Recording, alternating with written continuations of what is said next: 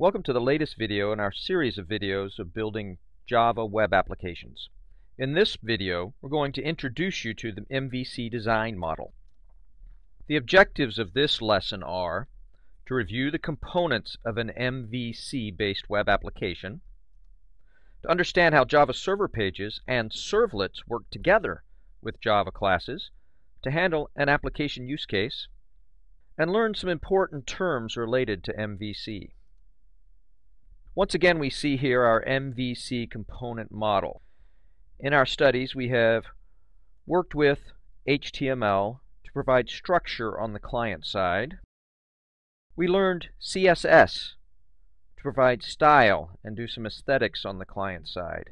We also delved a little bit into JavaScript for behavior, but not as much as we're going to later. From the client side, we somehow submit a request that goes to the web server.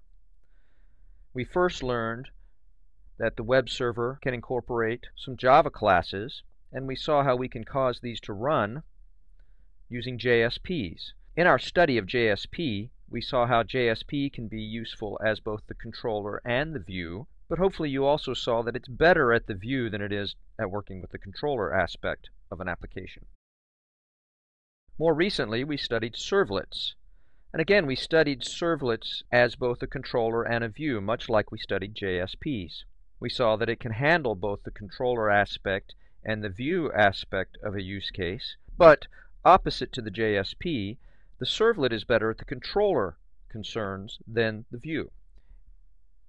In this video, we're turning our attention to the MVC design pattern where we put these things together, where we put the servlet in its proper place at handling the controller, and our views we will handle using the JSPs. Once we're done examining the MVC design pattern, we're going to start looking at how we can connect our application to a database. And then after that, we'll be moving back to the client side to learn a little bit more JavaScript. So now let's get started looking at the MVC design pattern. We're going to use several components. First, we'll use JSPs. These are generally used as the view component in an MVC application. But as we saw before, they can be used as the controller component if desired. Just they don't do that so well.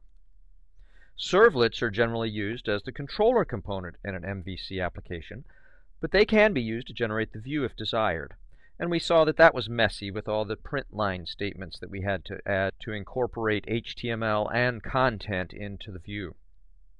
A much better pattern is to use these together with JSPs handling the view, servlets handling the controller aspect, and Java classes to do most of the work and to model the different business objects we might need in our program.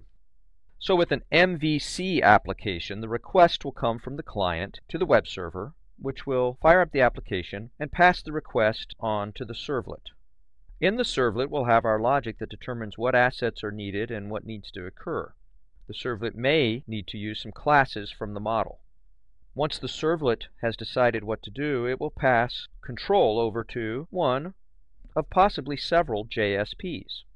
We'll see this in action in our guessing game application.